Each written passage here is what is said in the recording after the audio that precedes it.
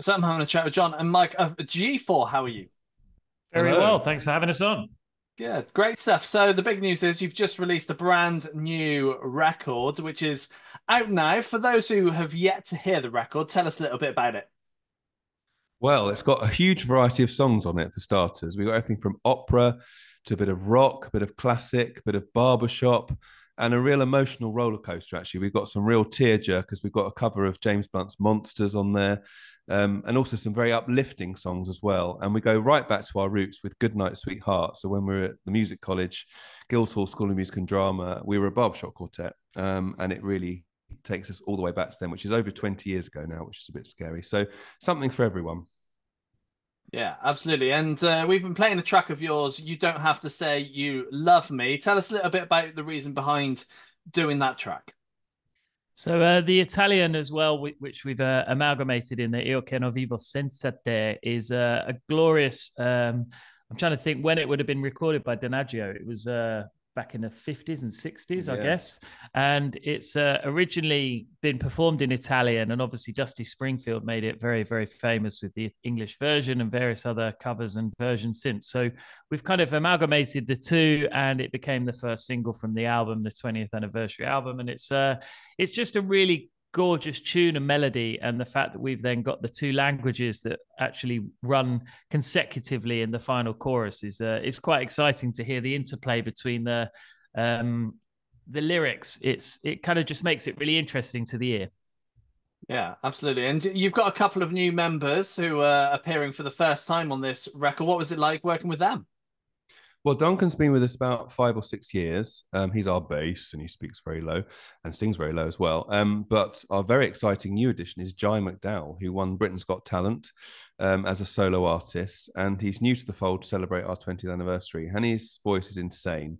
And he brings a whole different sort of attitude really to the album. And it's just really exciting to see how his voice really blends with us together in the harmonies. And then also he can take it up stratospherically high and impactful in a very sort of pop sensitive way. Because obviously we're known as being a classical crossover group. So we're not purely operatic, but he comes more from a sort of a pop and musical theatre kind of vibe. So it's really exciting to have that mix because it really works with all the different styles that we perform. Yeah, most definitely. Now, when you come to decide what tracks make it onto a record, what's the process? How do things start off with choosing?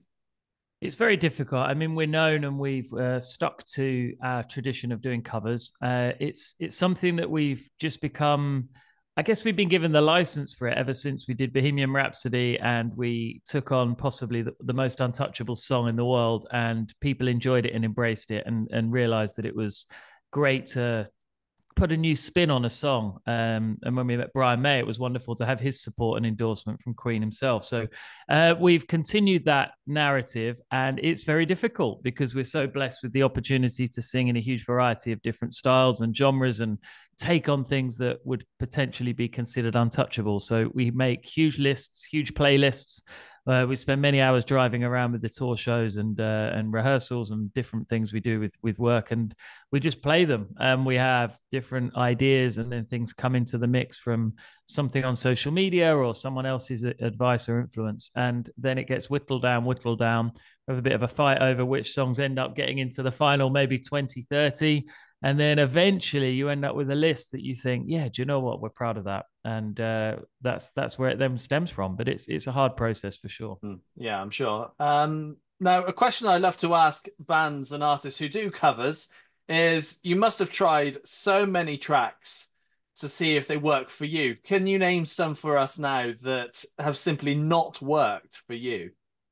One that we got really excited about was Don't Want to Miss a Thing, Say Aerosmith. the same thing. And it's something that we've tried on a number of albums because we thought, how can we not make this work? It would be ideal. And we've just tried it. And each time there's just something about it that just doesn't work. And of course, the original is so iconic. And that vocal he does is insane. And you can't better it. And I think that's always the key with us is we're never trying to better a song because you can't. We are choosing such iconic songs, but it's doing something different that you hear a different viewpoint, a different angle with it. And sadly, we weren't able to do that with that song. But who knows? On the next album, we might try it again because it always comes up. We're like, how can we not make it work? Yeah, yeah, I'm sure. And you've now started your nice long tour. How have the first few dates been for you? Do you know what? It's been incredible. We've been out for a few weeks already, and we've got, I think, 72 of this theatre tour to tackle this year, and then the Christmas tour. So 110 dates this year, which is bonkers. Almost regretting it already. No, we're not. We're thrilled. Do you know what? It's a momentous occasion, 20 years, and to still be able to come and pack out houses and share our music live is genuinely what we love the most. It's exhausting, it's tiring, but it's so exhilarating, and we're having the best time. But ask us maybe in January, once we've got all these dates out of the way, to see how we felt about the Mammoth Challenge ahead of us. But do you know what? It's been great fun already, and we're looking forward to all the other dates that we've got in store. Good. And you mentioned it, 20 years now of doing this. How have you created your set list? Well, again, that's quite a process, like choosing for an album. But because we got the new album, we wanted to include the tracks from there. So that was a very good starting point. And there are certain songs from our past, certainly from when we were on the X Factor, that we can't avoid. We can't miss them, and we love performing. So they had to be part of it. And then it's just a case of actually blending them together, because actually through that process, you discover how our sound has evolved. It still is very much a G4 sound and a unique thing, but the sound has evolved, and it's interesting to see how we can sort of amalgamate the two together, and that's always very exciting. But what we love with the tour is the fact that we can go from something that is so heartbreaking and so tear-jerking, people got their tissues out, and the next minute we are being silly, we're taking the mick out of each other. We might be singing some opera and waving some hankies in time with the beat, and everyone's clapping along, and there's such variety. And I think that's what we love, not only as singers and the challenge of it to sing in different styles, but it really does take you on an incredible roller coaster journey throughout the show. Yeah, and you mentioned X Factor there as well. What was the process of going from next to nobody's really to being on a show like that and putting you in the position where you are today? It was the most transformative moment in all of our lives. I saw the advert for the X Factor, Simon Cowell narrating it, saying for the first time ever, we're inviting groups to audition for a reality TV show of that kind. It was the very first series and episode of X Factor that we were then in, and it was just an unbelievable whirlwind ride. I mean, the thing that just blew our minds was just how many people were watching it, and you couldn't comprehend it. Back then, there was no social media. I think we'd got sort of Yahoo chat, and I think that was as embracing as it got with people. And MySpace was sort of around, but it's definitely less immediate, the interaction that you get from an audience. And you just see these figures each day or each week saying how many people are watching, but you can't get your head around that. It's completely incomprehensible. And it was life-changing, both professionally, but also just privately in your life. You couldn't just go out. And I guess for me, being the blonde guy and having the peroxide hair, especially, definitely caught people's attention. So the caps all got bought. I've still got hundreds of them, and the sunglasses. And you worked out that was your way you could get out and about. And it was quite odd. That fame side was something that was a bit of a shock, but it was exciting. You could jump queues to nightclubs, you could get straight to the bar and the VIP areas, and gosh, we enjoyed it. Don't get me wrong, but it was certainly a shock to the system at the same time. Yeah, I can imagine. And a question I do like to ask previous X Factor contestants like yourself is: are you still in touch with anybody from the series? Well, funny you should say that, because of course our mentor and manager on the show, Louis Walsh, was recently on Celebrity Big Brother.